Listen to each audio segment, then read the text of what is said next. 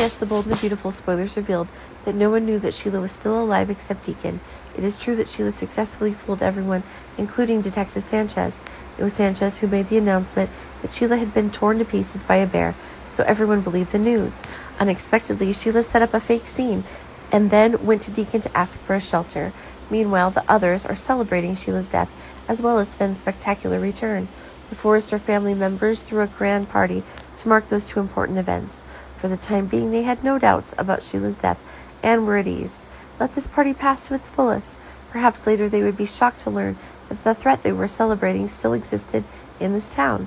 The fact that Hope was constantly immersed in grief gradually made Liam feel tired. He thinks that Hope is being too negative, while there are other better ways to deal with the problem.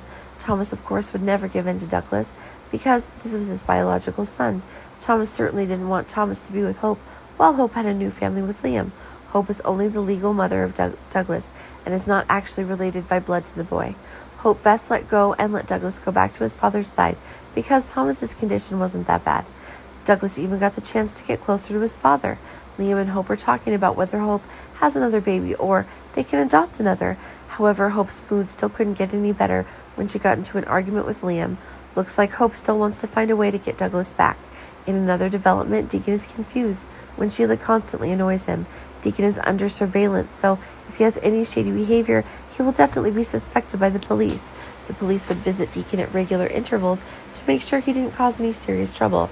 Of course, they will come unexpectedly and without warning to ensure the most authenticity. This doesn't benefit Deacon at all because Sheila's in his house. Sheila has nowhere else to go and is forced to go to Deacon for help.